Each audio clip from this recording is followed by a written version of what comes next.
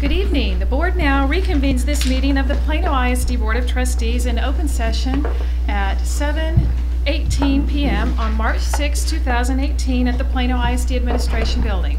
Thank you for your patience as we worked our way downstairs.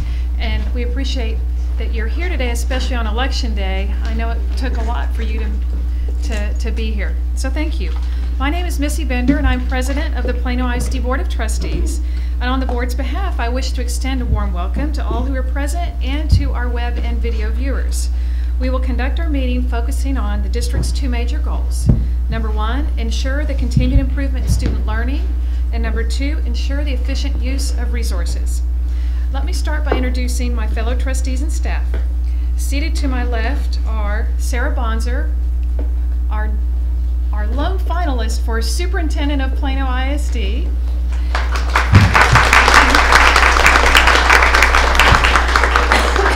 We took that action this morning in a special called meeting. And beside her, we have Nancy Humphrey, our board secretary, Trustee Tammy Richards, and Trustee Jerry Chambers. And seated to my right, our board vice president, David Stolley, Trustee Dr. Yoram Solomon, and Trustee Angela Powell, and executive assistant to superintendent and board of trustees, Denise Gillespie. At this time, we have a moment for an inspirational message and the Pledge of Allegiance.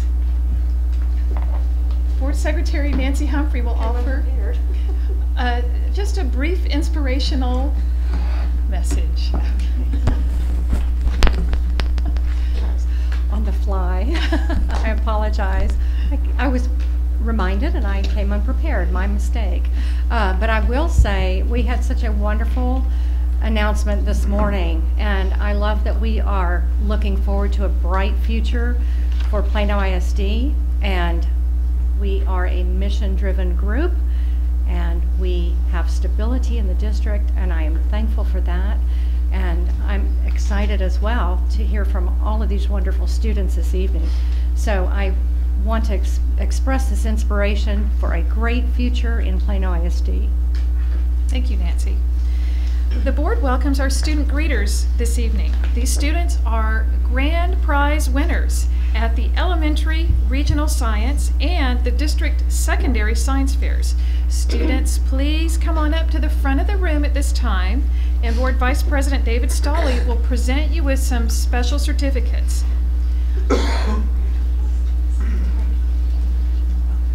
Oh yeah, okay.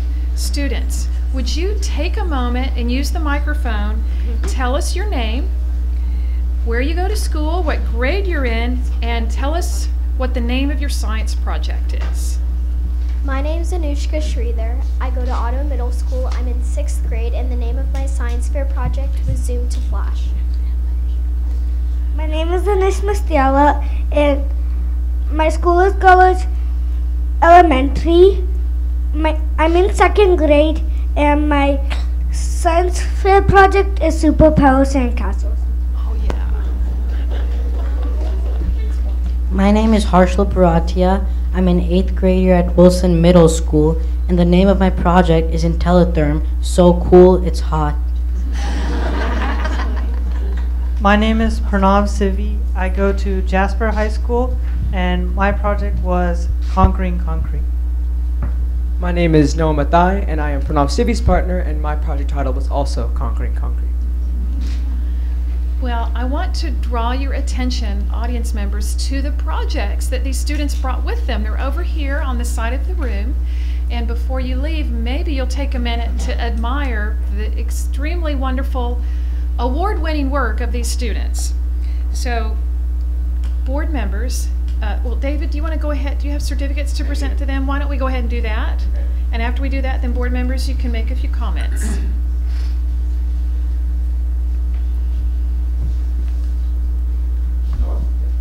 Congratulations. We're very proud of you. Parents, come up and don't just sit back there. You guys come up here and take pictures. Yeah, you can move around. Congratulations.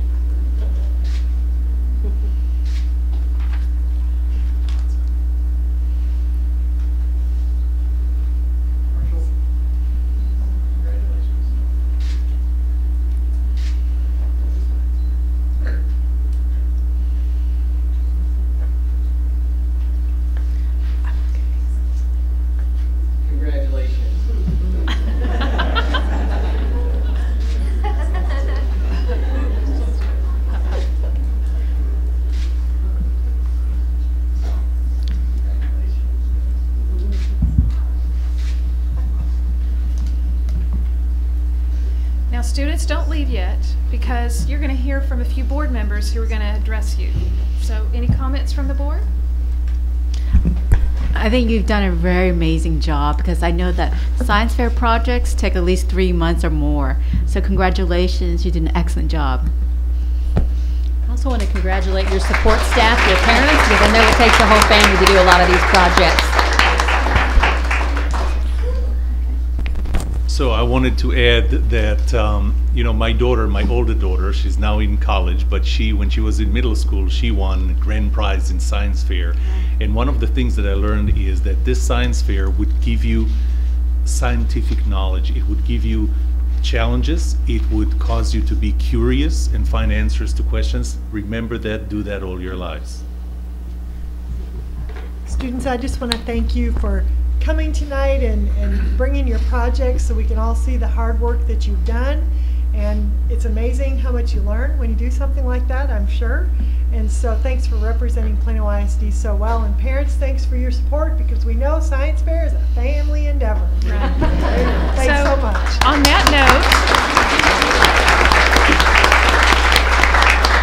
that note, family members and teachers who are here to support these students, please stand so we can applaud your efforts.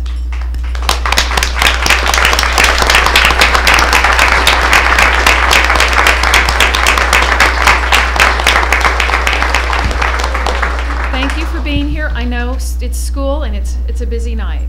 Debbie, do you need any more pictures? Do you need us over there? No, just that.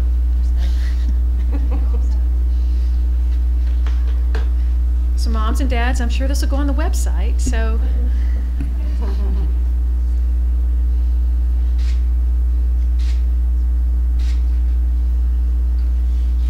Okay, thank you. Students, please take your seats. We have lots of students with us and lots of recognitions to do this evening, so this is super wonderful to help us remember why we're here. It's for our students and their achievement. So with us tonight to lead the Pledge of Allegiance are theater students from Frankfurt and Renner Middle Schools. These two student theater groups are first place winners at the recent one-act play competition. And we also have a soloist from Vines High School who will sing the national anthem after the pledge. So students, please join us at the front of the room. Let's ask everyone to please stand for the pledge, and students, begin when you're ready. Allegiance to the flag of the United States of America and to the republic for which it stands, one nation, under God, indivisible, with liberty and justice for all. So, leading us in the national anthem will be Emily Conrad. Okay, all right, sorry.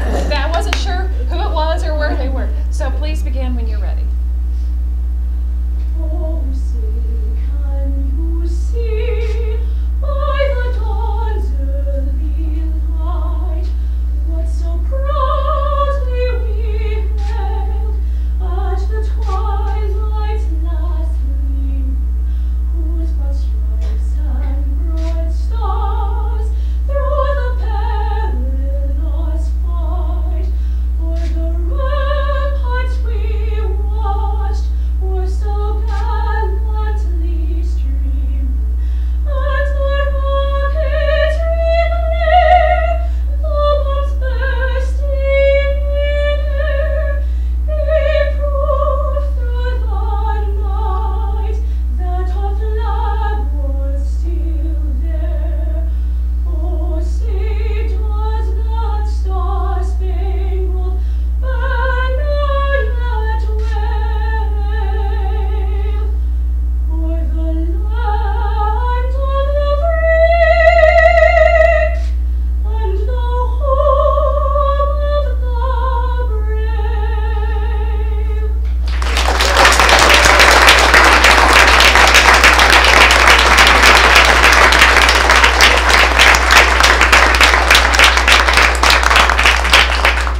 Please be seated.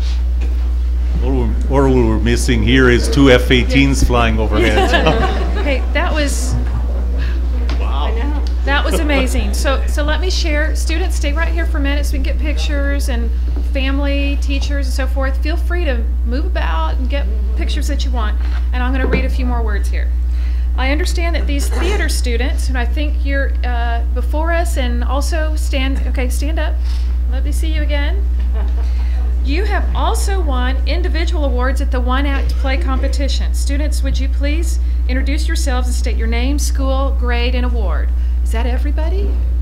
That's one, just these here. Okay, so we're being supported by the students in the audience. Okay, so up here, tell us your name, your school, your grade, and what you won.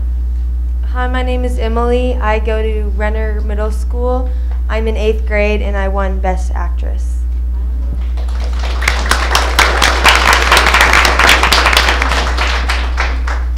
Hi, my name is Noah Kogan. I go to Renner Middle School, and I won Best Actor. 8th grade. Hi, my name is Max Mays. I go to Frankfurt. I'm in 8th grade too, and I also won Best Actor.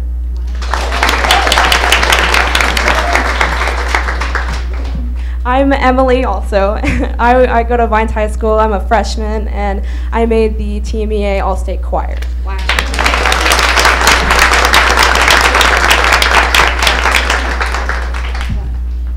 Board members, do you want to make a few comments to all of these kids who participated in this wonderful experience? So I am fully expecting that Shepton one act next year. Extraordinarily strong. But just as I was in fine arts in high school. I did one act. I loved it. I thought it was one of the most rewarding experiences of my life. And just out of curiosity, because fine arts is such a big component of our district, how many of those of us on the board participated in something in fine arts? I mean, I know we've got band, we've got all of us. So congratulations. I'm so happy for y'all, proud of y'all, but also continue with this because it's an amazing adventure that you're on currently that can lead to a lifetime of love of the theater or of singing or all kinds of things that y'all are doing. I would like to say that if you become famous, please thank Plano ISD for this. And if you don't, say you're from Frisco. Yeah. Thanks so much for sharing your talents with us, and we can't wait to see what comes next for all of y'all. And Emily, wow, that was amazing. That's amazing. Thank you so much. For a freshman? I know. Oh my gosh. I sang when I was your age. My daughter went through the whole program at Plano West. You have an incredibly powerful voice. Beautiful. Congratulations to all of you. Continue pursuing your passion. That's the beauty of Plano ISD. You can do that.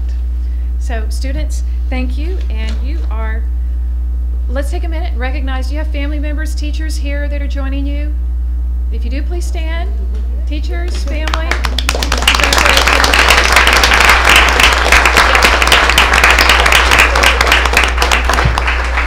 We know it's a very busy time of year. We thank each of you for taking the time to be with us this evening and share your talents. And you are free to leave. Thank you so much. Thank you. Thank you, Emily.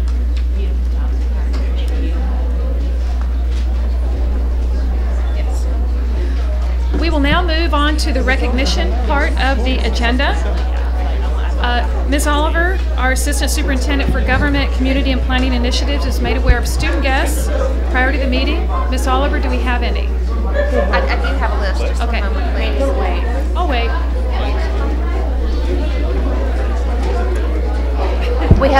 We have two student groups. We have two student groups this evening. One, we have Girl Scout Troop 7923. And we also have Boy Scout Troop 380. Okay, Girl Scouts and Boy Scouts, if you're here, can you wave to us? Stand up, wave to us. Thank you for being here. They heard you. There they are. There they are. We appreciate you being here. Thank you. Okay. Thank you, Ms. Oliver. Yes, thank you. The board is proud to recognize the many students who are achieving at the state, national, and international levels. Tonight we are honoring via PowerPoint presentation the following Recognitions. The Plano ISD Youth Art Month 2018 winners. 6 student artworks were selected for exhibition in March at the state capitol. Capital City Extemporaneous Speaking Round Robin winners. The top 16 extemporaneous speakers in the state were invited to compete at this competition, and 3 Plano West students placed in the top 4, taking 1st, 2nd, and 4th places. And Harvard National High School Invitational Forensics Tournament winners, where Plano West placed 1st in extemporaneous speaking and public forum debate. Plano Senior High placed 3rd in congressional debate. Clark High School won 1st place sweepstakes among schools competing for the first time at this tournament. That concludes our student recognitions this evening, and now we will turn our attention to some staff recognition. Dr. Carrie Cooper, Assistant Superintendent for District Services, will introduce 2 very special staff recognitions, and Board Vice President David Stolley will present board certificates. Dr. Cooper. Thank you, President Bender. Also would like to ask our Executive Director of Safety and Security, Mr. Joe Parks, to come up and assist.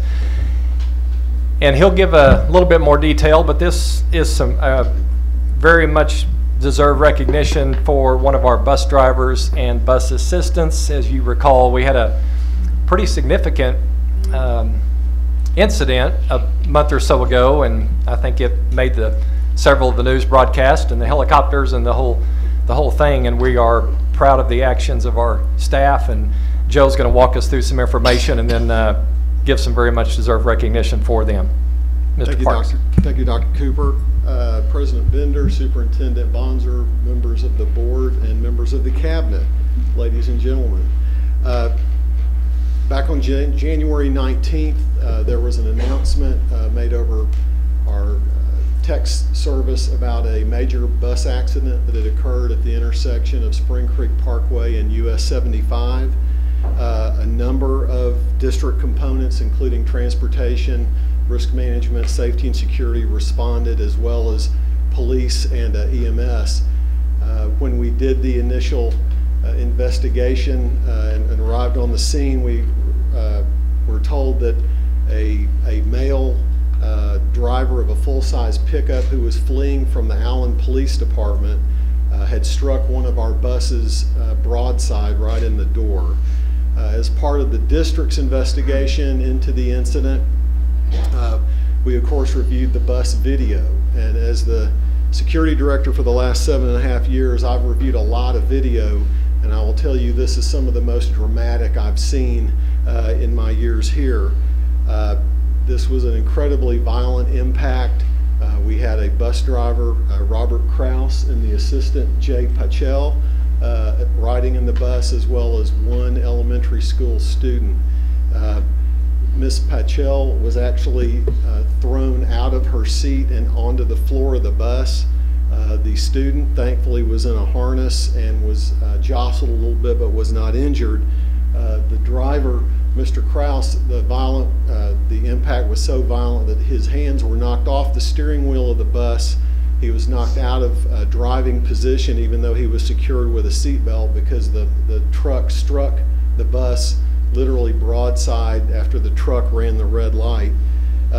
Reviewing the video, Ms. Pachel, before the bus came to a complete stop, was already back on her feet and got into a kneeling position to care for the student who was on the bus.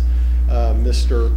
Kraus was able to regain control of the bus and get on the brakes and take control of the bus, which probably was able to slow the bus to where the impact was not as great as it could have been.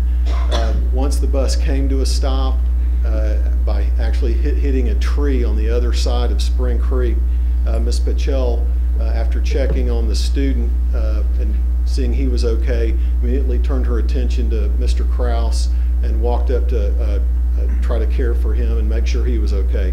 Thankfully, both employees were not injured, but their actions clearly demonstrated excellent work under extreme pressure, under trying circumstances, and they demonstrated absolute professionalism and attention to duty in this incident, and we're happy to recommend their receiving an award and recognition from the school board. Well, I think on behalf of the board, I just want to say that our mission is children first, and in times of crisis is when character is revealed. And so the actions that you all took in that moment of crisis, to first check on your student and then care for each other, to then make sure that the situation was secure and safe, in a time like that speaks volumes of your character. And we're proud of you all, proud to have you all with us on the team. And so if y'all would like to come up, I'd like to present these certificates.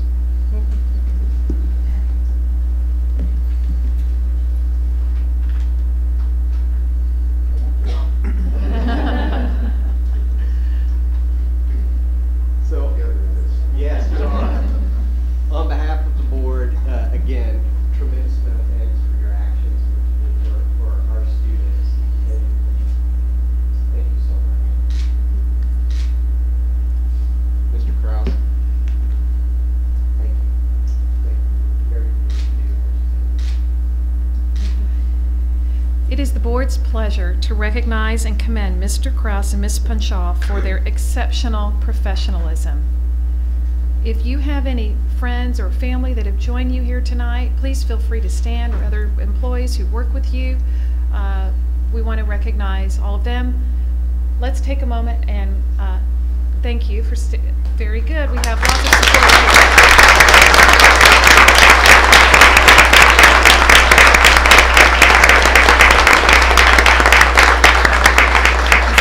Mr. Krause and Ms. Panchel, sometimes we need to take a moment and recognize those who go above and beyond, and this is one of those times. Thank you so much for putting our kids first and taking care of them. We are proud to have you in this district, and we honor you. So thanks so much for being here tonight, and thanks for all that you do.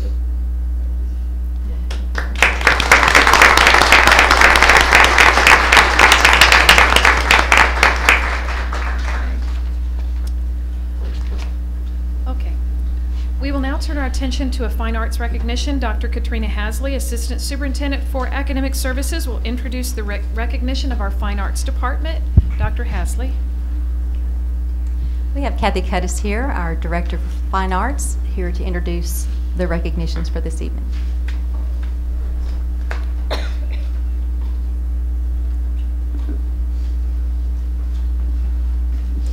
Good evening.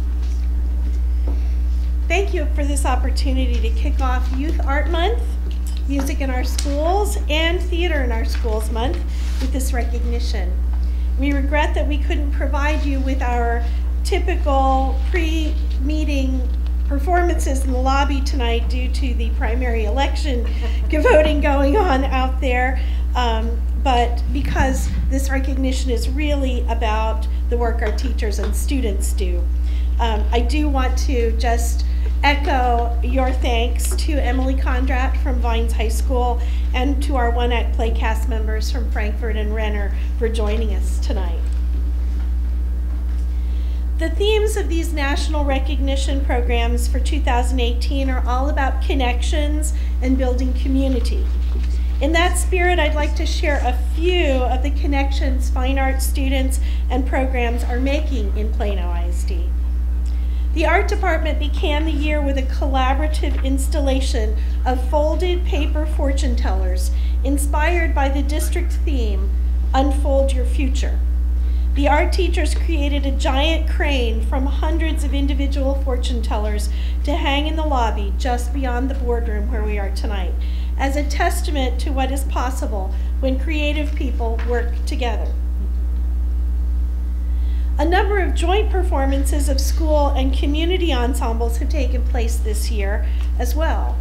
The Plano West Choral Department, pictured here, collaborated with the Dallas Symphony Orchestra and the British vocal ensemble Voces 8 to present concerts this fall.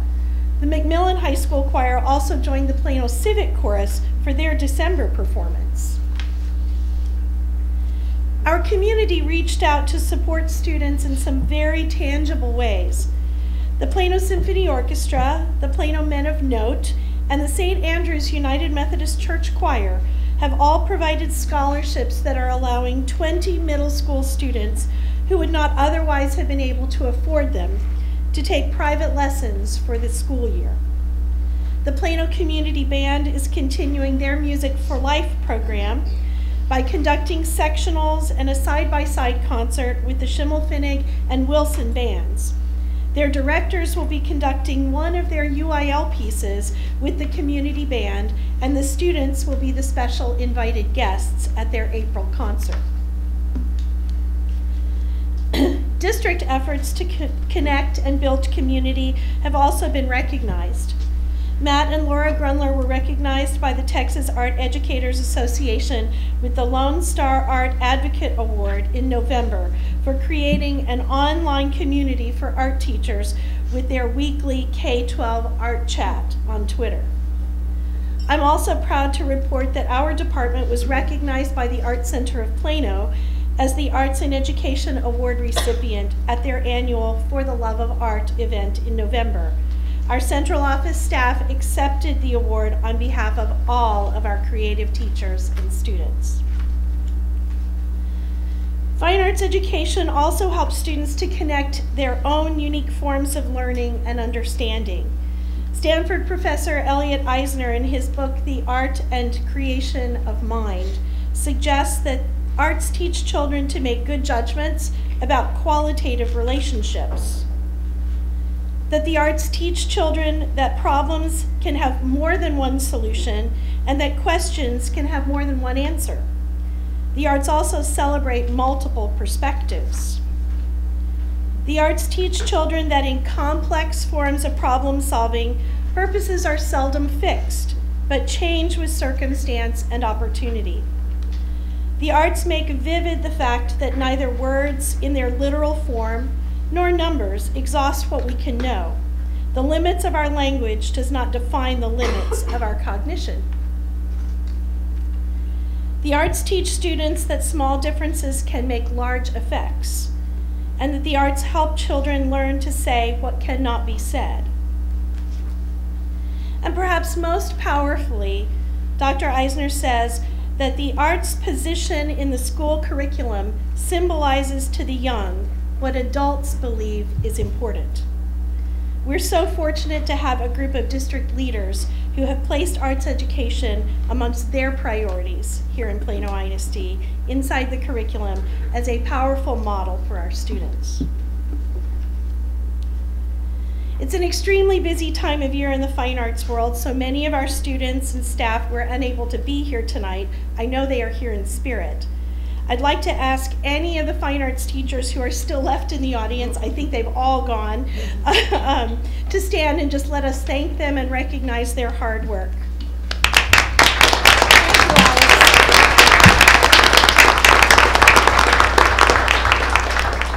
I'd like to share just some highlights from the year to date in our fine arts programs. The enrollment figures that are found in your brag book represent 3 out of every 4 secondary students enrolled in a fine arts course. Many more participate strictly in the extracurricular components of these programs. Students have applied their learning to a wide variety of activities this year. Here are just a few highlights because we don't have that much time.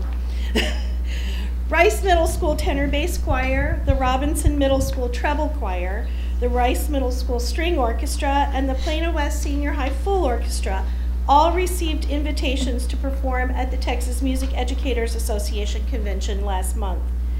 Earlier in the year, the Plano Senior High Chamber Orchestra performed at the Midwest International Band and Orchestra Clinic in Chicago, and the Plano West Jazz Band performed as part of the Jazz Education Network conference in Dallas. 3 music ensembles were named commended winners, and 7 more were named national winners in the Mark of Excellence Awards. Plano Musical Theater Productions garnered 6 individual and 6 group nominations, 7 individual and 5 group honorable mentions at the 2017 Dallas Summer Musicals High School Musical Awards, the local high school equivalent of the Tonys. Plano East production of In the Heights walked away with the top honors in the Best Ensemble or Chorus and the Best Choreography categories. Speech teams from Clark, Jasper, and Plano West earned spots in the International Public Policy Forum Top 64. Plano West continued on to the top 32. This past weekend, 105 Plano ISD high school speech students participated in the Texas Forensic League State Tournament, where only about 7% of the qualifiers survived to the final round of this event. We had 12 finalists who brought home 2 first place, 1 second, 1 third, and 1 fourth place, and 5 additional top 10 finishes. The regional level visual arts scholastic event that took place recently included almost 2,300 pieces of student artwork. Only 162 pieces were selected to advance to the state level, and of those, 67, a full 41%, were the work of Plano ISD art students. 40% of the pieces being recognized tonight at the Dallas Museum of Art as part of the Young Masters exhibition were the work of our Plano students, and Laura Grunler is there representing our department this evening. Those works included pieces of studio art, art history research, and music theory compositions. A total of 80 incredible musicians survived the multi-level audition process to earn a position in one of the Texas All-State Music Ensembles that came together at the recent Texas Music Educators Association Conference in San Antonio. Plano represented a full 7% of these musicians from across the state. Of course, these students achieve, at least in part, because of the inspirational and creative teaching they receive every day. 5 fine arts teachers are among this year's Teacher of the Year nominees. McMillan speech and debate coach Robert Shepard is the 2017 National Speech and Debate Association Teacher of the Year. Plano West speech and debate coach Rhonda Smith was inducted into the Texas Forensic Association Hall of Fame. And Plano ISD art coordinator Laura Grunler was named the Outstanding Visual Arts Administrator by the Texas Art Education Association. The arts leaders of Plano ISD are contributing to their time and energy to their profession at large as well. Hightower music specialist Brenda Keene is currently the Southern Division President for the Organization of American Kodály Educators. Brinker music specialist Kristen Moore is serving as the President of the Kodály Educators of Texas, and theater and speech coordinator Greg Arp served as the Texas Educational Theater Association Director of Programming for their fall conference. My final update that I have for you tonight is simply to report that we are on schedule to finalize the plans for the Fine Arts Center at the end of this month so that the bidding process can begin soon. We are anticipating a groundbreaking at the Alma Drive site in September and hope that each one of you will join us to initiate the physical building process. We're extremely proud of our many talented and creative students, their dedicated teachers, and the inspirational leadership from our centralized department. We are grateful to you, our district leaders, for your continued commitment to a varied and balanced education that includes a fine arts experience that connects to their learning and builds a sense of community on the campus and beyond. We are most fortunate to be doing this work with such strong district support and community connections. And I thank you so much for your time this evening. Thank you. Thank you, Kathy. Board members, do you have any comments that you want to share? Sarah, Yes. do you have any? Go ahead. I have one. You know, back in the importance of art, back in 1966 was the first episode of Star Trek. I don't know how many of you watched Star Trek. And in there, kids, well, not kids, in that case it wasn't kids, but they gave their creativity freedom. And one of the things that you see there, or several things you see there, that's where you see the first cell phone, that's where you see the first Bluetooth headset, things that were invented decades afterwards. So when you use art, when you develop art, that creativity, it opens your mind to things. And so there's nothing like it. I just want to add that Kathy and I visited a little before the meeting. The Chambers family has been very involved in the arts in Plano and have greatly benefited from not only the music but the leadership. And so I'm very grateful for everyone for their time and commitment to the arts in Plano. Thank you. One of the things that I value so much about Plano ISD, it includes fine arts and all of the other opportunities, the electives that we offer, is that there's some place for everyone to belong. They don't have to be the all-state this or that, but they can be a participant and they can learn and enjoy and feel connected to something. I think that's really special, and you know, this area is one of those that is also very important to my family. So thank you to all the teachers who are here, who give, and thank you for your leadership. Ms. Cudis, I just want to thank you and your fine arts team, teachers and administrators throughout the district for all that you do, because we have a world-class fine arts program, and others look to your leadership and our programs as the model. And so for all that you do for students, thank you so much. And I know that we all feel like the arts are a part of a well-rounded education. And my goal would continue to be to make sure that all students have the opportunity to participate. And we've had that conversation. We have indeed. And just knowing how important we think that is for all students to be in the fine arts. A quick question. Kathy, do we still do the 5th grade concert day? The 4th grade concert day at the Symphony is coming up the week after spring break. Right. Okay, So we're gearing up. We're anticipating you cannot that. force anyone to take art or music, but when you take them to that concert, that's where you hook It's them. extra special. Yes. Absolutely. We're looking forward to it very much. Hey, thank you, Kathy. Thank you. Do we need a photo or anything? It's in my script. We're good. All right. Thank you. All right. Now we will introduce the public comment session of our agenda. For the public comment portion of our agenda, the board has public comment cards that are accepted from 6 to 7 p.m. Cards are not accepted after 7 p.m. and are not transferable to other parties or speakers. All cards were collected and given to Carla Oliver or a representative of the Communications Department who will present the speakers during this time. Ms. Oliver, do we have any speakers for public comment? We do. We have 4, but they are all non-agenda. Okay. So I will go ahead and read the language now related to the comments that will come at a later point in time. So these are sort of the parameters for the 4 speakers to understand how this process will work. Pursuant to board policies BED legal, BED local, and BED exhibit, the board may place reasonable restraints on the number, length, and frequency of presentations, so long as it does not unfairly discriminate among speakers based upon their viewpoint.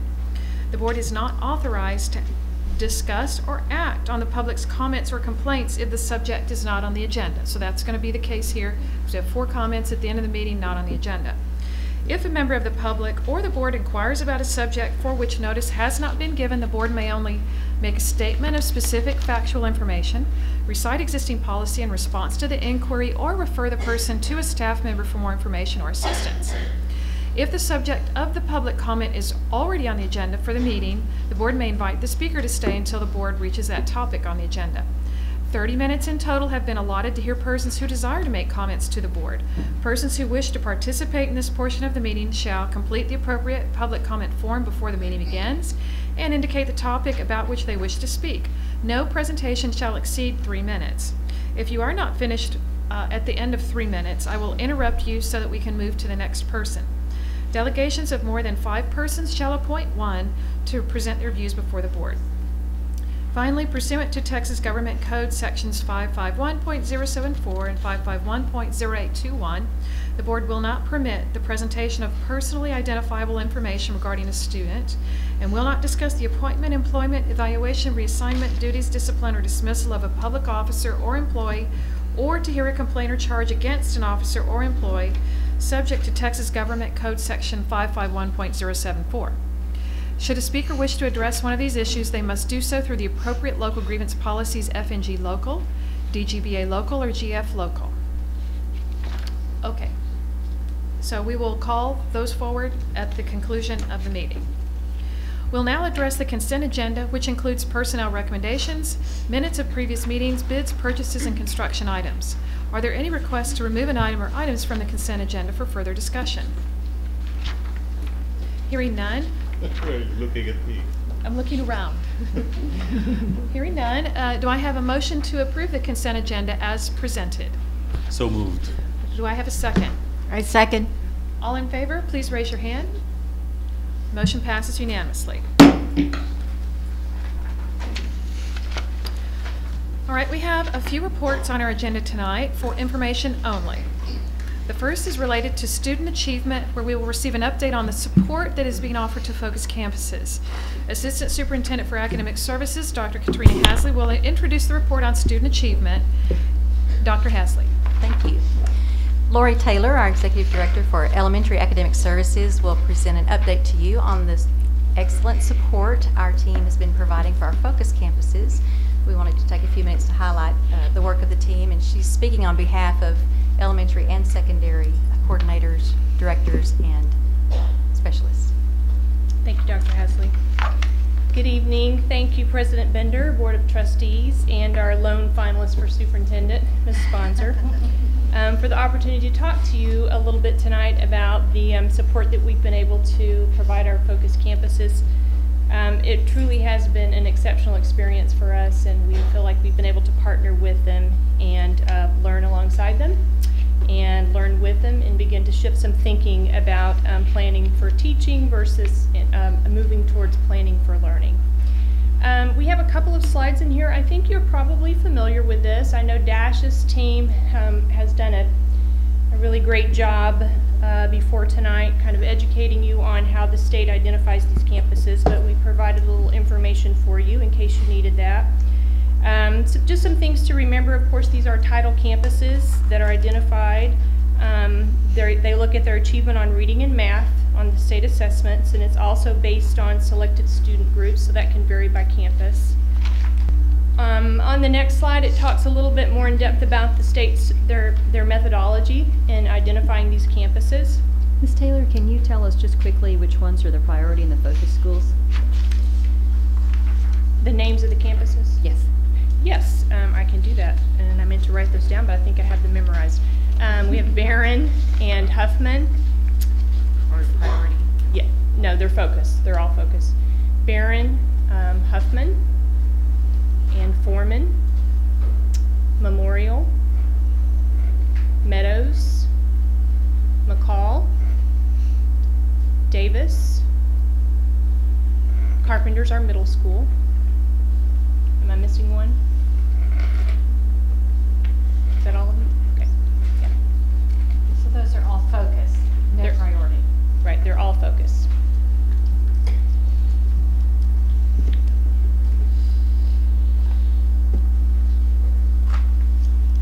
So the methodology behind the identification, they compute the improvement required status and the percentage of missed safeguards in reading and math. Then they rank those campuses by number of years they have been improvement required or not, and they take the highest percentage of safeguards missed. Then that's how they arrive with 10% of the state's title campuses that meet that criteria. I know Dash is here, so if you guys have any further questions about that, he'll probably do a far better job than I will of answering the questions around that identification. So in staying true to our board goal of ensuring continued improvement in student learning, our support for these campuses and others, not just for focus campuses, has certainly aligned with improving teacher efficacy and collective efficacy, which we know has a high impact on student learning and achievement. I also wanted to talk a little bit about our PISD professional learning definition, which has recently just surfaced through some work that our Professional Learning Commission has done. So in looking at our definition of what we believe professional learning is all about, what we've been able to provide as support really aligns with our belief that this process for our teachers and for us as well has been truly reflective in nature as we all continue to grow. It has certainly extended into practice with an end goal of positively impacting our students. It really has been learning together as we go, and we know we have incredibly talented teachers. We've learned, I'll say this again, we've learned from them and we've learned with them, which is what's made this experience really very collaborative and very reflective. So I'm going to talk just a little bit about the process. Early on this year, we had the opportunity to partner with Assessment Accountability. I know elementary and secondary, this was a part of our journey, and work with them to through a comprehensive needs assessment. But before I talk a little bit about that, I want to talk about kind of our last year of support on campuses, various capacities, various types of support on campuses. We really began to notice that some teachers did need some additional support with planning. We noticed that there were various models of planning happening on campuses, and we also knew that through research, that research speaks to very specific components within that process as teachers plan for learning. So we know we're really blessed with a guaranteed and viable curriculum here in Plano and incredibly strong teachers, but we also know that confidence in planning for the delivery of that curriculum for students with varied strengths and needs is also critical. So we were able to partner with the assessment department and do a comprehensive needs assessment with each of these campuses. And what surfaced from the data with these campuses was the need to really take a deeper look at what type of support they might need for planning. We knew that we'd be a part of supporting them through their campus improvement plan. That's what this was all about, taking a look at the data through that comprehensive needs assessment, and then involving us in how we could best support them. So once we looked at the data and we realized what surfaced was they really did need some assistance with planning based on what their problem statement was and the root causes that aligned with that. That's when this began to grow and began to really take some legs to it.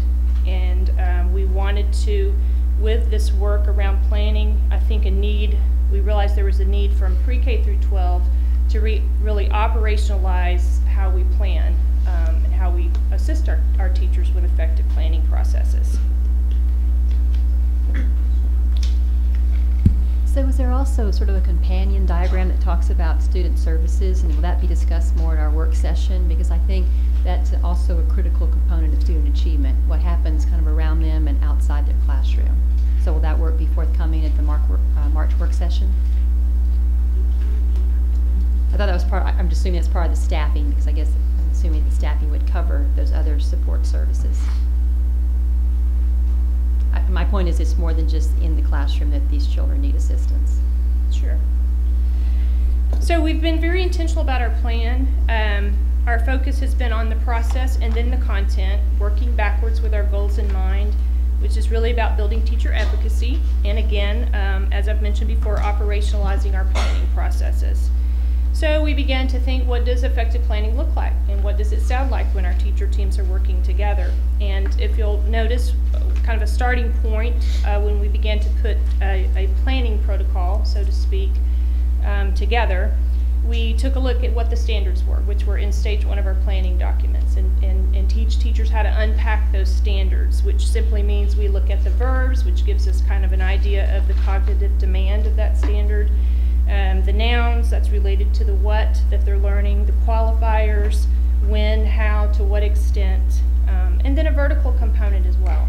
We want to take a look at what they're learning before they hit 3rd grade or before they hit 9th grade or 10th grade, and what's beyond that. So really taking a more global look at the planning. Resource alignment's a big part of that. So we've had strong conversations with teachers, and we've heard strong conversations from teachers about how our resources can impact instruction. So we've worked side by side with them on making sure that they're choosing those appropriate resources to meet the needs of all of their students. And then we look at the progression of the learning in each unit.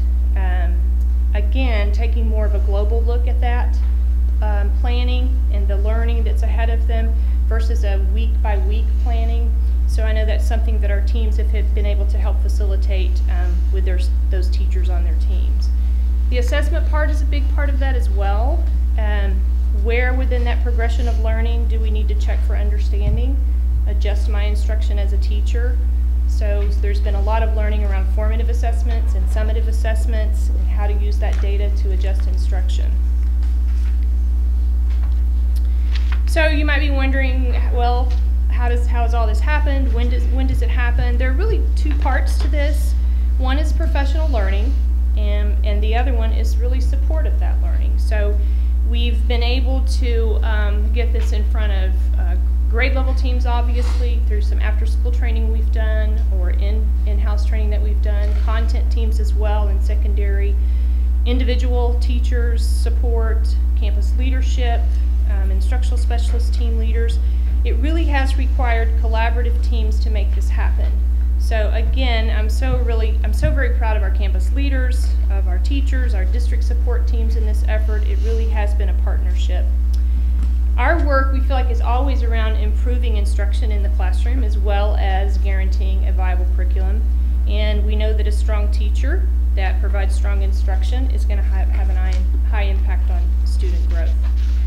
So the learning has branched beyond the focus campuses, which has been really great. Once we provided some of this learning to our campus leaders, we've had lots of other requests for support in that area. So we've been partnering with many campuses beyond the focus schools. And again, I can't state it enough, our goal is always to build teacher efficacy, and within this plan of support we've had, we really have wanted to operationalize our planning processes. So, and research certainly supports the power of teachers knowing their students first, what they need, their standards, and then of course how to effectively plan that powerful instruction.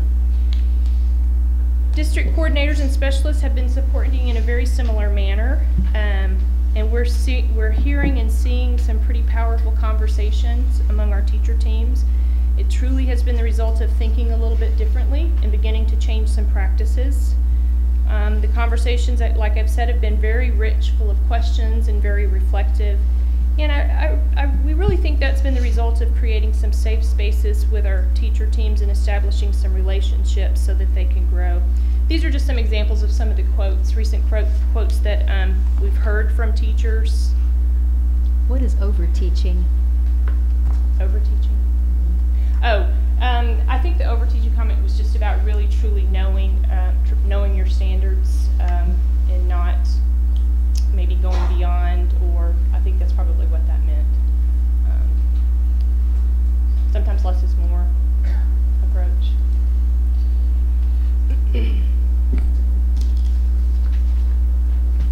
So I think these are some things that we know for sure from the work that we've been doing with the campuses.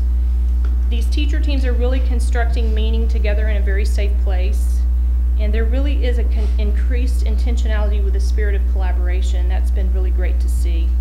Teacher behaviors and practices are beginning to change, and we are operationalizing effective planning for learning in our district. And we feel like that all of these intentional plans and outcomes, not just supported by research, but in what we've seen with the teacher teams we've been working with, will have the opportunity to have a positive impact on instruction and a powerful effect on student learning.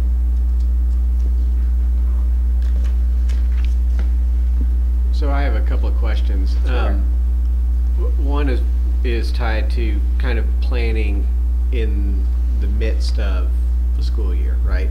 At one time we had talked about kind of funding a strike team, so to speak, of teachers who could go in and allow an entire team a day for planning. Are we doing that now already? Okay, so that's been implemented already?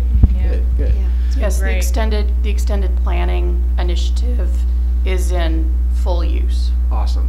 So then the second question, or comment rather, really is more towards resources. And you know, Tammy looked over at me when I said this because she probably knows where I'm going. But you know, we need to know what y'all need. Now is the time to make the ask. It's budget season. You know, we can dream up what you might want, but we need to know what you need in terms of budgeting so that we can accommodate that. Because, as you know, Tammy will tell you, we have tough choices to make in terms of how and where we spend our money. So we need to have full knowledge of what the needs are. And so if you have needs, let us know. We really appreciate that. I can't tell you the extended planning that you helped make happen this past year. Overwhelmingly, our teachers have been so appreciative of that, just to have the time. I think you probably heard that loud and clear last year. Well, that came out of this exact conversation. That idea came out of, you know, what do we need? What do you all need? And so, I mean, we now have something in place that's working, sounds like just tremendously. But as much as we'd like to think we know everything, we don't. Well, I would also want to caution the idea of overteaching. I don't think we'd ever say at Skaggs or Andrews we were overteaching, but as the mother of a child who was undertaught at one of these schools, we need to be careful because there are bright kids everywhere who really need to be pushed. And please let's not ever say we're overteaching just because of the school they happen to go to. Yeah, I think probably, I'm not sure where the part of that comment came from that particular teacher, but as always, we have 4 questions that really drive our planning process, and two of those questions are, what do we do if our students really are understanding the material and need an extension or need to be enriched, and then what do we do if our students aren't responding to that? So that's definitely a part of the planning process. So Dr. Taylor, this is in place right now. Yes, ma'am. We're, you know, driving the car and putting gas in it while we're going down the road. So do you have any indicators at this point in time to know if we're having success with this? That's a really great question, and we've talked about that quite often. We talk about it often. What I have now mostly on this support is qualitative data. It's just the continuous contact we have with our principals, our leadership on that campus, the teacher teams, my team. I'm sure Lisa can probably speak for her team as well, the constant communication that she has with them as well, of the true change in practice and conversation that's occurring on the campus. So like many things that is a shift in thinking and kind of a change, it will take some time.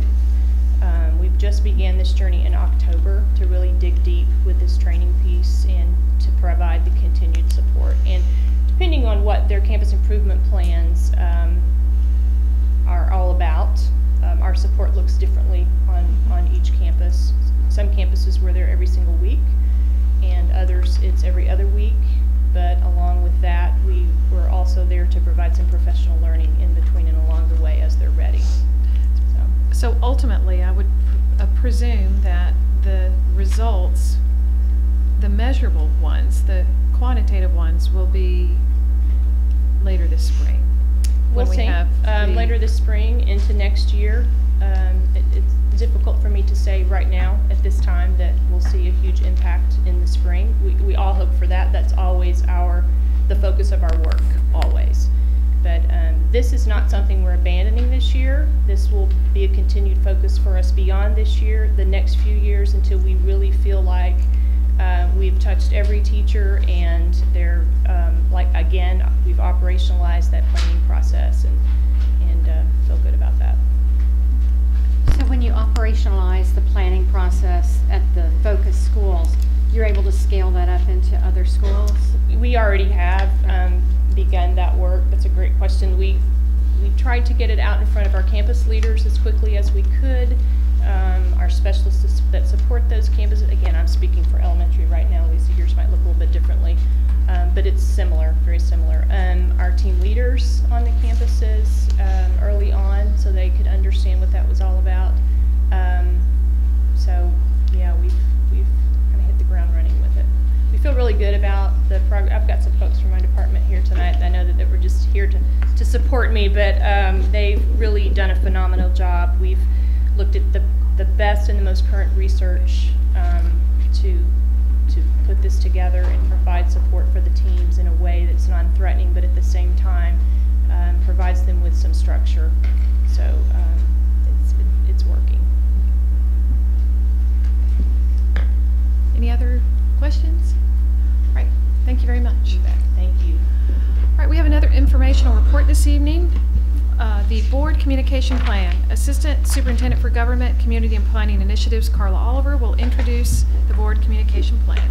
Thank you, President Bender. I'm so pleased to bring this draft plan to the board for review this evening. Remember, it says draft, so this is an opportunity for you to see it and to kind of think through if it reflects what you are hoping for in a plan.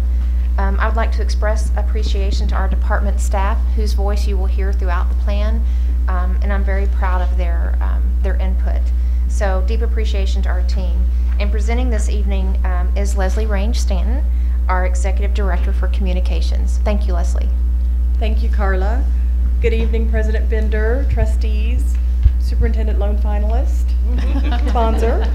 On behalf of my colleagues that Carla just mentioned, I am happy to share the content of this plan prepared for the school board. As you know, last year we worked with a third-party PR firm who compiled information and research regarding Plano ISD's communications practices. And this plan takes that into consideration, along with information gathered by our team, several of whom are here tonight or back in the media room there. So I want to make sure that, as Carla mentioned, they are recognized for their hard work and just brainstorming. It really was about brainstorming. I thank them for that. We're going to start with talking about the purpose of this plan. The plan is intended to serve as a framework for communicating with stakeholders, to support the district's strategic plan, and help advance district goals and priorities. With this plan, we also seek to establish methodologies for promoting community engagement. We believe that in order to effectively communicate Plano ISD's strategic objectives and goals to our various audiences, it requires sustained, proactive outreach and dialogue. So we'll talk a little bit about the plan objectives. I'm going to go through these really quickly. This is one slide that I couldn't summarize because I wanted to state all of these objectives. Implement a positive, proactive communications plan that complements the district's strategic objectives. Promote Plano ISD as a highly respected public school system recognized for student excellence, exceptional teachers, and a variety of rich academic and elective offerings. Build and strengthen stakeholder relationships. Position Plano ISD as being on the leading edge of public education with a reputation for its innovative and knowledgeable school board and leadership team. Provide direction and consistency to ensure that all board members use clear and consistent messaging to communicate the mission, vision, programs, and objectives of Plano ISD. And then ultimately we want to produce measurable elements of success. So what and how we communicate will always be informed by the district's strategic plan. Therefore, as we look forward to an upcoming strategic planning process, elements of this plan could very well change. But I did want to state currently what our mission, vision, and goals are. So we're going to talk a little bit about promoting the district vision. And I pulled this information straight from policy. Exhibit BBD states that the Board of Trustees should promote the district's vision in these following ways. I'm not going to list all of those ways, but I did want to just highlight the first few words because I think that this definitely gives some really great actions to keep in mind as you communicate with constituents. So we've got demonstrate commitment, ensure effective two-way communication, build partnerships, support children, lead in recognizing achievements, promote school board service, and provide input and feedback to the legislature. And in working with you guys so closely, I can see clearly how we're already doing that, a lot of that. Communications with the media, that's listed here. It goes across a couple of slides. It's one page in the actual plan, but that can come straight from your board protocol. Next, we'll talk about how we make our connections. We want to start with identifying who our audiences are. Knowing the specific interests and needs of our various audiences allows us to develop effective communication strategies using relevant and appropriate channels. Those audiences are listed here. These are the ones that we came up with, but you know, we might be missing somebody, so we can always add to this. But we want to specifically look at our parents, staff, students, fellow school board members, government agencies, policymakers, businesses, residents who are not necessarily parents, prospective residents, volunteers, donors, property owners, nonprofit organizations and civic groups, higher education entities, realtors, and media, my favorite. So that was our audiences. Yes? Does Chamber of Commerce fit into the nonprofit civic? I would put them in the civic organizations, but if you feel they're standalone, we can always list them separately. Well, we've got realtor groups, so. Yeah. So realtors is kind of a special category because they are kind of a connection to those future residents. So keeping them informed, and we've talked about special ways to keep them informed when we talk about some of the things that we might do as an emerging, as a recommendation for some of the things we do in the future. But we've talked about, you know, to whom we are connecting, and now I want to look at, you know, how we're connecting with these groups. This particular slide lists our various communications tools from the website to our mobile app that we are currently beta testing. I hope everybody's trying it out. To various other collaterals like the annual report and e-news. But I'd also like to note that this slide contains our special events and programs. And with these, you guys are very much involved. Our board is very involved with some of these events. And through these programs like Key Communicators and RSVP, our staff appreciation events like Teacher of the Year, we are reaching a very specific audience in ways that are especially meaningful to them. So reaching out to specific audiences in ways that they can relate to is really important when we think about what we want to do going forward. So with the recommendation, this is really where that research from our external resource and our staff comes into play. All the brainstorming kind of went into this, and right before we started, I had to brush up with Brittany and Jonathan and say, okay, now, what do we mean when we said this? Because we talked about this a little while ago. But here are some of the major recommendations that came out of it. Arrange for new trustees to meet with the communications department regarding common practices and policies. Refresh existing products to best showcase the district to newcomers, community members, and other constituents. Some of those things that we would update would include our roadshow that some of you have used frequently and others may not even know about, as well as our district overview video. We want to implement surveys, when we're doing that in ways already, that provide feedback on various topics. We could use the calendar survey as an example, the website survey. We have a mobile app survey going right now. Review our current communication strategies and brainstorm new methods to engage with our audiences. That's ongoing, something that we're working on. Research new print media options to reach a broader audience on a regular basis, and that's kind of what we referenced. For example, we might want to package our news or package our e-news that specifically targets realtors or organizations. Chambers of Commerce is another one of those groups. Explore the use of additional social media platforms such as Instagram. Instagram we're really looking into right now to further reach and engage stakeholders. No Snapchat? No, not Snapchat. But if I want to stay in touch with my son, I have to be on Snapchat. Plan and produce a State of the Schools event that we've talked with President Bender about off and on. More effectively engage with e-news and District Digest subscribers by tracking reader interest to help guide content and effectiveness. What's really neat about our new website is that we've got some tracking available, so we can actually see how many visitors we get to these individual pages. So that's pretty neat.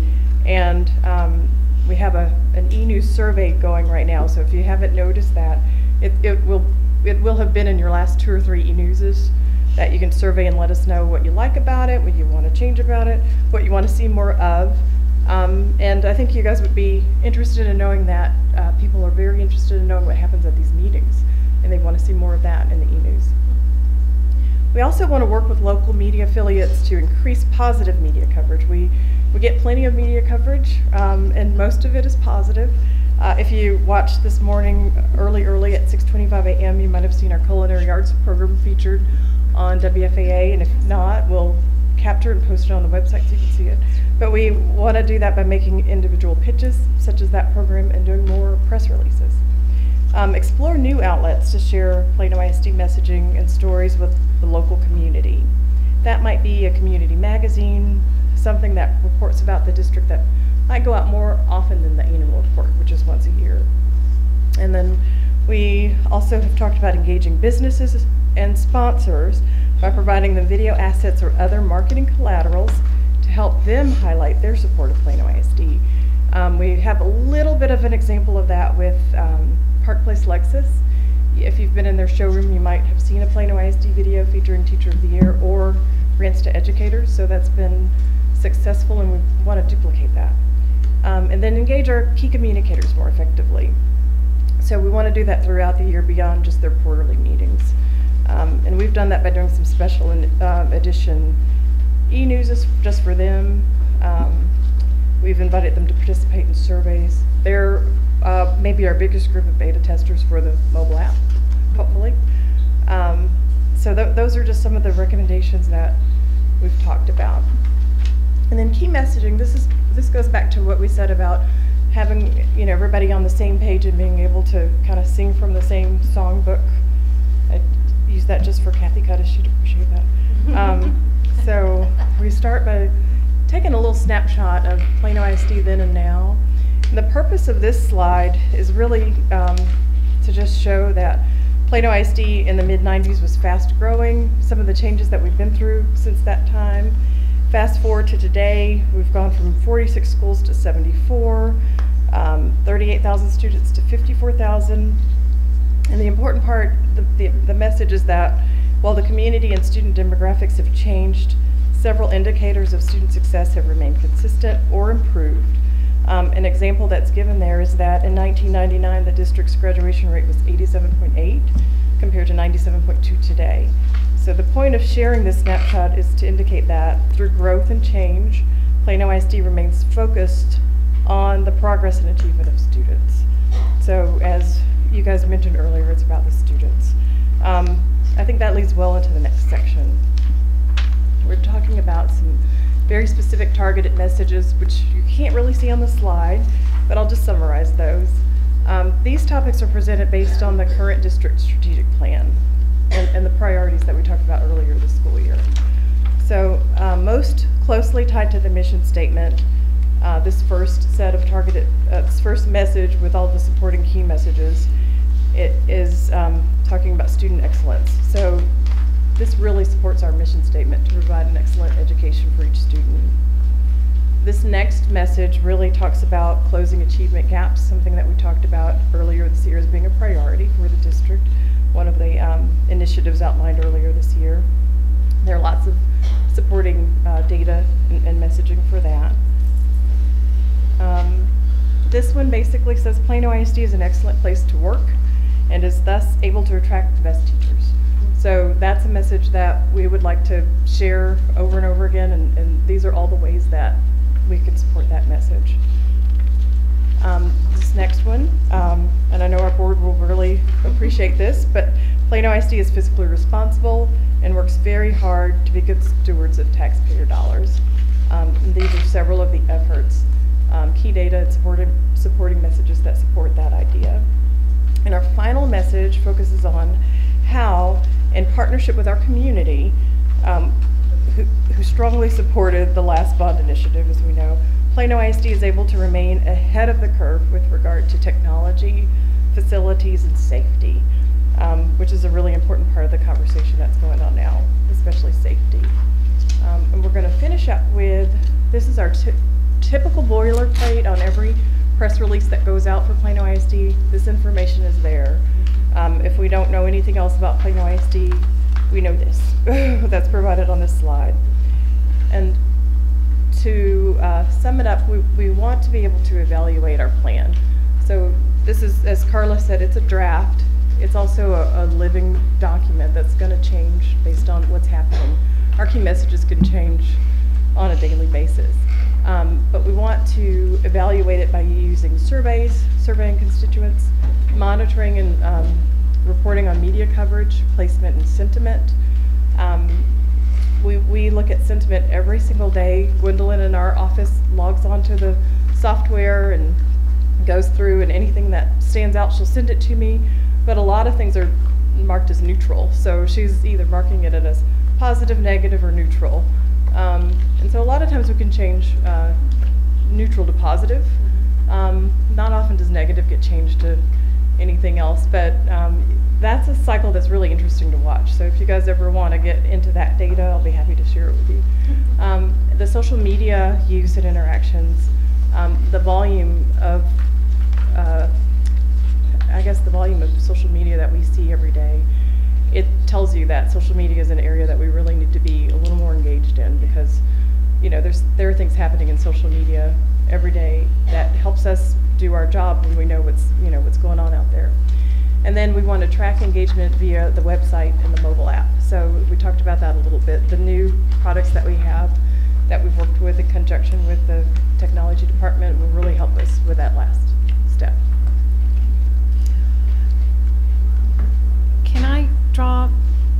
Can we go back to recommendations for a minute? Yeah. Because I made some notes about some feedback and just some thoughts that I have for your, it's a little bit of specificity for some of the items, so I just want you to know kind of what's on my mind. Okay? In no particular order. So as you work together, if we're going to continue to do a theme each year of some unfolding your future or whatever it is, or if we're going to stick with the same theme each year, if we could as a board get from you what the key messages are that you want us to hit on exactly in the year. So if it's the same ones every year, let's just make maybe at the beginning of the school year an event or an occurrence where, okay, board, these are the things we want. These are the 3 things we want you to focus on in everything that you talk about over this course of this year, because you're going to be playing out those same things in your messaging. So just tell us what those, reinforce it with us. If we have a toolkit that has like the annual report, I mean, you have great graphics and you guys work so hard on that. And you may already have, give us a deck of some slides, so that again, when we're out in the community, we're hitting on the messages, we're all using the same toolkit. We can edit it, but we have a starting point. I mean, I know I can ask you to do that at any time, but I hate to ask you to do it because you're extremely busy. But if we get one at the beginning of the year, then all of us can run with it. And always do it like 2 days before. Yeah, and I don't want to do that to you. We do have what we call the road show, so I think that's what we're talking about. It's just that we need to share it a little more broadly. So in terms of the new methods to engage our audiences, I can't wait to hear what you come up with that is creative and new. I want something different that somebody else isn't doing. I want it to be interesting, and different. Okay, not the same thing. On the social media, you brought that up. I agree with you. And even the app next door, it can be so difficult at times. I think the city's doing a neat job of using it to inform some facts. Hey, we have this thing coming up. You may want to know about it, and So I think that to add to Instagram, I know you've probably talked about it, but for considerations. And in the budgeting process, I don't know how the rest of the board feels about this, but I think we need new staffing to handle the social media component of growth. You guys are just stretched with all of the events that you're doing and all that you're doing, so I just throw that out there. Thank you, that's in consideration. In order to grow in that area with the existing staff, something else is going to give, and I don't know that we have the capacity to give up something else, and so I just throw that out there. With regard to getting more people, with regard to e-news, I don't know if there's a way that we can, instead of making people opt into that, make them opt out. so that we can get. We did. For some I reason. didn't mean to contradict you, but when you go through the enrollment process, you're, I kind of hate to say this out loud, but you're automatically subscribed. Okay.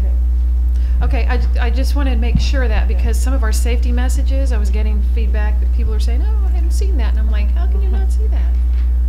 So, Dan?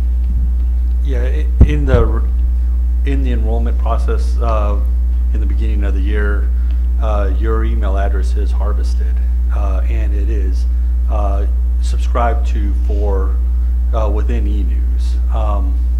We also take in your data, because I hear also from the other end too that because the emergency notifications and everything else that come out, and then the notifications of we got a choir event and how do I opt out of those components too. But we do work with our parents in the process for opting out also. Okay, great. So we've talked about this before, like some kind of town hall thing that is digital and in person, maybe on an interesting topic for a group of people like the realtors. Because I know we don't have great success when, you know, we just make it for everybody, nobody shows up. Maybe an interested group that's interested in that very specific thing, you know, maybe that's where we can try a new tool. And once you figure out like what you want to do with all of this stuff, you know, as you come up with your plan, if it's possible to give us a calendar to say, hey, this is kind of what we're going to do this year. We're going to do this new thing and this new thing in October and this new thing in November, so we can kind of see the communication just highlights so we know what to expect. And that would be awesome. Okay. I have a couple of comments. First, I want to say this is beautiful. I love the format. I'm not near my microphone anymore. But I really enjoyed reading it, and I thought y'all always do such a beautiful job. I had a couple of comments related to, I know that one of our great communication outlets is the PTA, so I just don't want to forget that. And you know, I contributed to their newsletter every month as liaison, so you said that some people are looking for what we do in our meetings. We provide that to PTA every month. But the other things are specifics, and you kind of went through some specifics, and I'm going to talk about on the Texas Public School funding, the key data and supporting messages. I feel like to add a couple of bullet points, I know that seems like onerous work, but I would like to make sure that we highlight the dollars that we spend on instruction and instruction related, and then maybe balance that with what is our administrative cost per student. Some of those peer review numbers that Randy brought to us last month. And then another question that I get frequently, and it has to do with the misunderstanding of debt and the difference between maintenance and operations and INS. And I feel like sometimes we get viewed negatively in regard to our debt. So I think a couple of bullet points there that would send the message on how responsible we are, and you know, the fiduciary responsibility that we do take very seriously with regard to our taxpayers. So those are just my comments, and they're details, sorry. So a couple things. One is when we hired our consultant to bring us a plan, I thought this was what we were getting, so I appreciate y'all picking up the ball that they dropped and completing their work. So the last slide of evaluation and measurement, I like this. I think this is great that there will be some methods to determine how effective we are. So the question I have for y'all is how you all will be able to monitor that. How will we know? Are you gonna report kind of routinely to us, or you gonna just say, hey, we're doing a poor job here, we need to, you know, pick this up? What's the plan there? Actually, I would look to the board for some feedback, and to the lone finalist for some information about that too, about what is palatable to everyone and how frequently you would like to hear. But some of the tools that we have to measure, for instance, earned media, we have a way of getting that kind of a report, and is that something you want to see regularly, or would you like for us to package that into a presentation that we give you all that includes multiple measures at one time? We would do that at your pleasure. I would but think that it's that very might be- interesting for us, just like I mentioned in the board updates, which Leslie participates in as well. We would tell you what the top posts are and what's garnered the most attention. We could just expand that notion of all those different measures. I would think there's kind of two components to it in my mind, at least, which is, you know, some of those things that you can track regularly. Right. You know, the board update might be a good place for that. But if there are specific shortfallings where, you know, we as a group up here need to focus on doing something. I mean, that I think I would ask that y'all take it upon yourself to tell us that, you know, where those shortfallings are so that we can address them. Well, and I certainly do feel like this is the board's plan, but it's obvious that there's some crosswalk over to what would be general communication initiatives. So that's not lost on us as well. So you'll be our partners in many ways for that, which you already are. So, and Leslie, I didn't mean to speak over you. Was there something you might want to add to that? No. Okay. That's it. I'd enjoy at the end of the year reflecting back and saying, you know, if we implement, you know, upcoming school year, kind of lay out a plan, and so we're saying, all right, this is what we're going to do this calendar year, and then at the end of the year we look back and go, how'd it go? And you give us your feedback, and we give you our feedback based on data, based on anecdotal information, and then adjust for the year ahead. May I ask a clarifying question? When you say end of year, did you mean calendar year or School academic year? Okay. School year, academic year. So sometime, you know, during the summer, kind of. You bet. How to go? Maybe at a board retreat. Okay. Okay. And, you know, I would add, you asked about the metrics and measurements. I think having some kind of a dashboard with here are our targets, here's where we are, and so on, that would probably be the easiest to digest. The other part is, as far as our communication or using us as communicators, I agree, as Ms. said, you know, 3 points, maybe 4, maybe 5 points, not more than that, but for each one of them, few support bullets. So, you know, when we make a statement such as, we are fiscally conservative, what are the support bullets, and a few anecdotes, because stories always get attention. That would help us.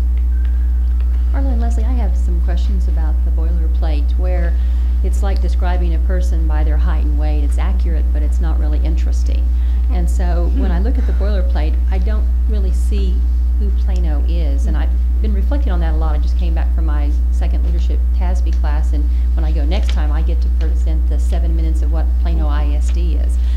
And so if I were to present this, they still wouldn't know. And I think about when we were doing some of the original comments with the consultants, where Plano ISD was almost described like joining the Marines. We are going to work you hard, and every child, regardless of where they fall on our spectrum, kind of reflect that. I got through Plano ISD. I'm good and I'm tough and I'm well prepared. And that may be too edgy to use in this, but something to talk about. I think back on slide 15, it talks about a shared vision of excellence, and even highlighting some of those metrics, our national merit, our CTE, our fine arts. Because I'm thinking this boilerplate, if I want to go to, you know, college admissions counselor at Harvard, and I have just a paragraph to share with them, I want to share why our kids are better, different, stronger, better prepared, you know, great thinkers, those sorts of things. And I don't really get that from this somewhat utilitarian description of who we are. So I think you're looking for the, what everybody calls the elevator speech. Pretty much. I think that would be a lot more helpful in terms of really, I mean, the boilerplate's the one thing that almost everyone sees. It's your sign off on all your press releases. How can we keep hitting a message that we really care about there? Okay, thank you for, as David said, picking up the ball and running with it. And I look forward to seeing what plans you come up with from all of your ideas. Thank you very much. And thanks to Leslie, but appreciate presenting to you tonight. Okay. All right, now we will turn our attention to policies. At most of our regular meetings, we have policies on the agenda for the board's consideration, and these policies have undergone prior review by the district's attorney and by each board member. I invite Carla Oliver to introduce the policies we have on the agenda this evening. Thank you, President Bender. I'll take our first policy up for consideration. Is actually Update 109, and the administration recommends that you actually pull that from the agenda tonight and present that as a subsequent meeting. Okay. Very good. So Update 109 is pulled. No consideration this evening. Correct. Okay. Item B, CW Local regarding naming facilities, second reading. As you know, this policy was developed to outline district guidelines and practices in regard to the naming of facilities, and that's also being broken down from what facilities do we actually mean. Some of that would fall into process versus policy, but this is the board setting your standard for what you want in that process for naming a facility, so I appreciate your consideration.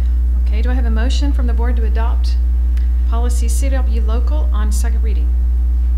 I move that we adopt policy CW Local on second reading. Do I have a second? Second. All in favor, please raise your hand. Motion passes unanimously.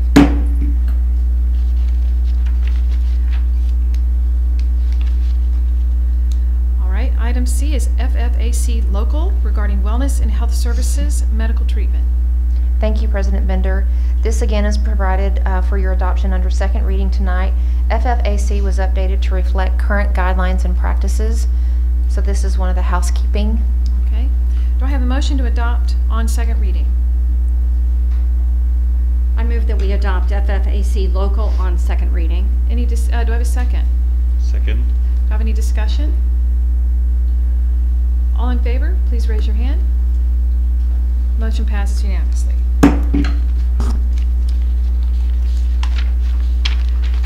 Next policy is EIC Local related to academic achievement class ranking. This is first reading.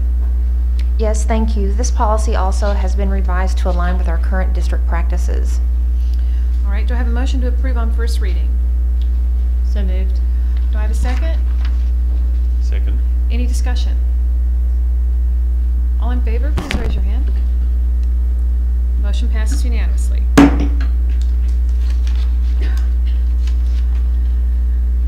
Okay, item E is EI, which is Exhibit G on academic achievement, second reading review only.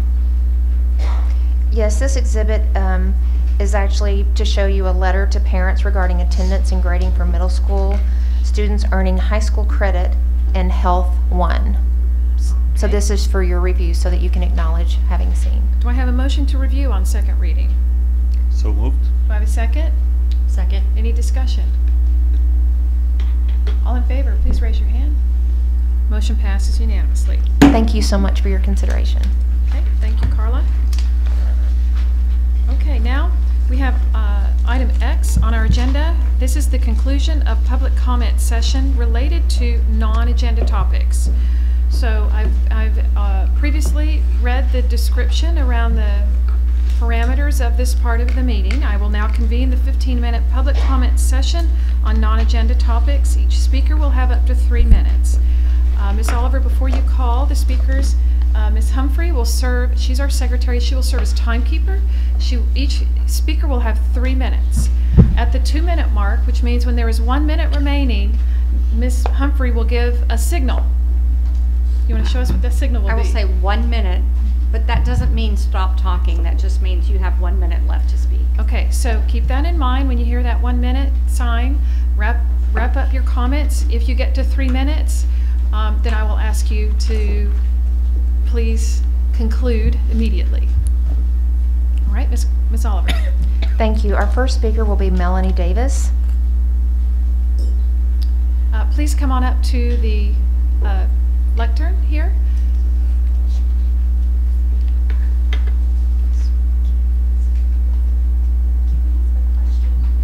I'm sorry, but we cannot. What? Okay, ask me about rules. About the rules that you cited. Okay, go ahead. So our girls had worked up letters to read to the board. So our troop leaders signed the card on their behalf. Are they allowed to read their portion of their letter, or is it one girl for the whole? It's really one.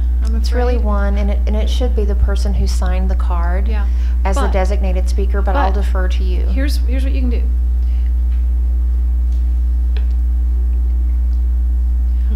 Honey, I'm sorry. we want to know what you have to say, so we will read everyone, because our secretary here will give a copy to each one of us, okay? So, so whoever signed the speaker card, can you kind of summarize what you want to summarize, and we will read every one of your letters. I just can't, unfortunately. Yeah, it's together, so it's just two pieces. Hey, do the best you can. Filled out the speaker card differently. I don't know what the rest of y'all are doing, but I'm going to hang out in the lobby after this meeting. Yeah, so here's what we can do. Yeah. Say your piece, all right? Then we'll hear the other speakers. I'll adjourn the meeting, okay? And if you girls want to come talk to us, we'll wait. Okay? Is that okay? That's fine. All right, so please go ahead. Okay, I'm reading on behalf of the girls put these, this is their words. Okay. Dear honorable members of the Plano School Board, we represent Girl Scout Troop 7923 from the Hahn Elementary 4th grade class. We are working on our Take Action project to improve our community. Our troop would like to reduce food waste in our school. Our PTA Earth Club tracked our school's food waste, and it was approximately 130 to 150 pounds per day in our cafeteria. We would like to reduce food waste by collecting food served in the cafeteria that has not had its packaging opened, whole uncut produce, or unpeeled fruit. This food could be donated to local nonprofit food banks or provided to students who may not have enough to eat at home. This will also help Pablo, our custodian, not have to carry out so much trash and improves our environment. We hope that you'll help us in reviewing the Plano School District policy and consider a change that will allow our school to collect and distribute that food so we can help those around us and make our community better. We appreciate you listening to this request. To help with your review, we have a copy of Texas Senate Bill 725. This bill was signed by the governor and passed on June 9th, 2017, and was effective immediately. Senate Bill 725 now allows schools across Texas to collect and donate some food that may have been wasted before. However, the Plano School District policy currently prevents this. We hope you'll consider a change to our district's policy to help our students and community. Our school's PTA has offered to help, and our school could even be a test site to see if a new food waste reduction program could work. Thank you. Thank you very much. And this will be just a couple of minutes. Just wait, and we'll visit with you afterwards, okay? Thank you. Next speaker, Carla. Kevin Bai.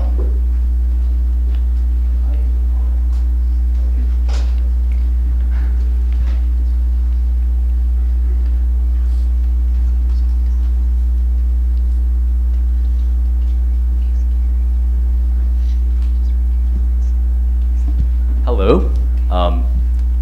Does my time start now? Yes, she'll start as soon as you begin speaking. Okay. So my name is Kevin Bai, and as many of you may recall, I was here 2 months ago to speak about me and Gunjan Batrai's proposition to remove class rank in Plano ISD, with the exception of the 10%, top 10% in order to comply with Texas law, and for 6% for UT automatic admission. And I'd like to follow up on that issue by addressing some of the concerns that parents and students have brought up about removing class rank. Now, the first concern is that it would somehow removing class rank would somehow only benefit the so-called lower achieving or lower ranked students. And I don't believe this is true, because first of all, the most stressed students from class rank are actually the highest ranked, the higher achieving students, the ones who are disappointed at getting a 96 on a test, or disappointed for being ranked 1.1% in one of the top high schools in the nation.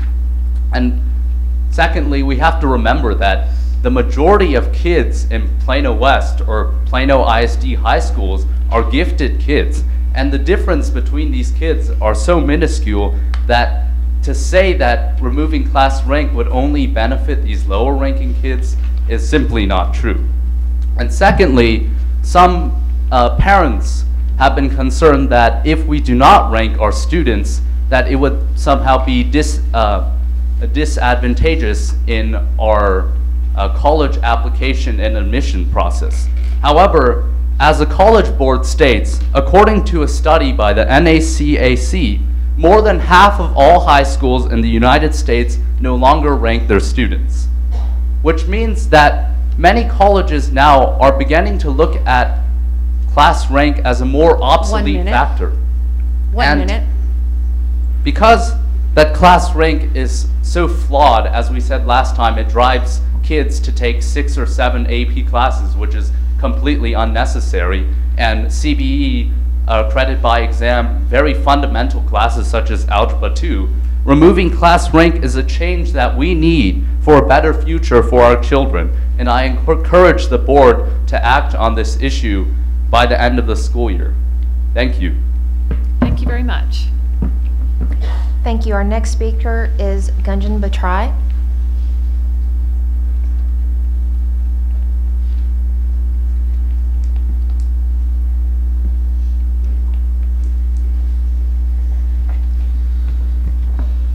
Is my time starting now? As soon as you begin speaking. You may start.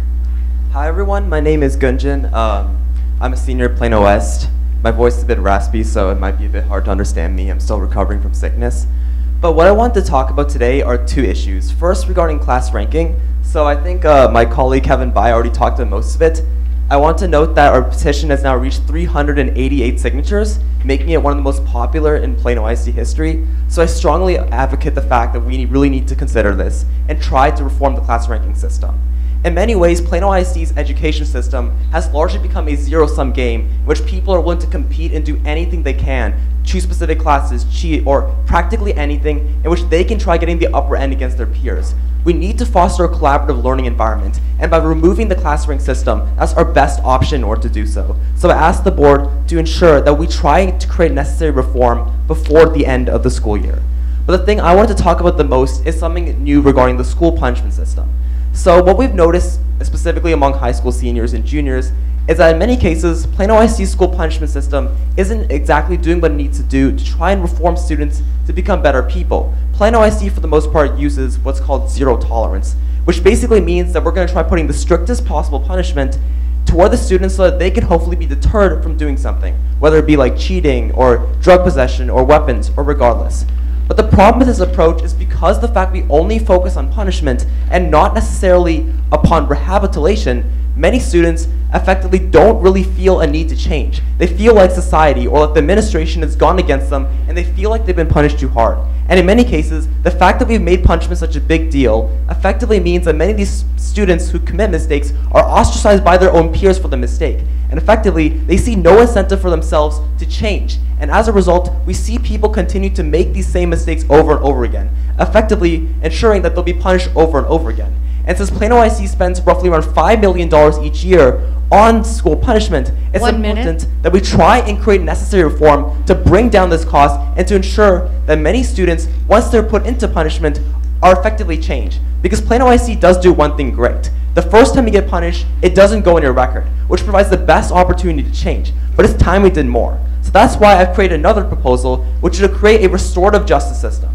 In effect, rather than focusing on punishment for more minor crimes, we'd effectively have students who have been punished as well as students who are hurt by these students' actions go together with a circle and a mediator, effectively ensuring that the student who made a mistake can understand why their actions were wrong and so that they can reform themselves. But most importantly, we can ensure that communities continue to keep the student with themselves and that they don't feel ostracized. And as a result, when they come out of the system, they'll feel that they've been completely reformed. And in 3 California districts where this was investigated, what we noticed, the suspension rates dropped by around 50 to 80%. And I did some calculations, and if we implemented this system, we could have $200,000 extra dollars to invest on social work services. Thank you very much. Thank you. Our next speaker is Jennifer Fink.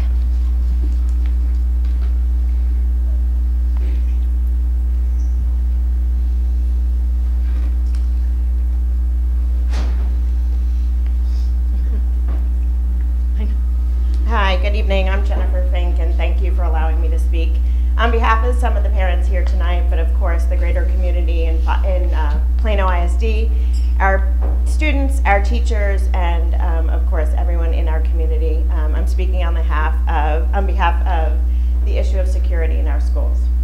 Children must be at school feeling protected and can focus on learning, and teachers must be focused on our children. That is what allows Plano to provide the highest level of education, as we've talked about tonight. I listened to the security update at the last board meeting, but we must have good procedures in place when an incident occurs, but I encourage you to look again. We don't have good security in place to prevent future incidences. We need to intensify what we're doing on our campuses. Attention must be shown to all campuses, including Shepton High School and other classes with portable classrooms. If Plano prides itself on being an exemplary district, we must do the same with our security. There is so much to be done, and we must take action now. I heard at the last board meeting about the potential updates to 3 high schools. That is not enough. It's not enough to have a single security guard in our schools. We need extra security and well-trained security. We must increase the number of security officers and potentially add metal detectors. Why don't all of our classrooms have protection? The elementary classrooms are wide open, have no doors, and do not allow for security. We don't have windows in our classrooms that open, which also don't allow for access to the outside. We need immediate action, and our school and curriculum must be addressing mental health and awareness. I'm aware that that is being addressed, but as I speak to principals, that is not a full curriculum that is in all schools today. We need to have more community communication. Recent communication came out from some principals to make sure you urge them to say something when they hear something, but we must ensure that we follow up when teachers or counselors feel that a child is in trouble or believe there is a possible threat. One minute. We can prevent these events from happening. We need to have zero tolerance in our schools for weapons, including guns and knives, that are brought to school. Why are there kids in our school that have been caught for bringing a knife to school? That, in fact, has happened. We must have zero tolerance for bullying, fighting, and social media posts. This is not happening. We've seen plenty of examples in the news over the past few weeks, unfortunately, given what has happened across America, and I believe many schools are taking aggressive action and looking at this differently than we have, or that we've unfortunately had to look at. You can see there's examples of bulletproof shelters in Oklahoma. There's examples of smoke, I believe is what they called it, through the hallways when an incident is occurring. What are we doing to be more proactive and look at options differently? Unfortunately, this is what we need to do. I listened to the last board meeting, and Plano ISD compared to— Time is up. Sorry. Thank you for listening. Thank you very much. That is it. Okay. With no further business, the meeting of the Plano ISD Board of Trustees is adjourned at 9:05 p.m.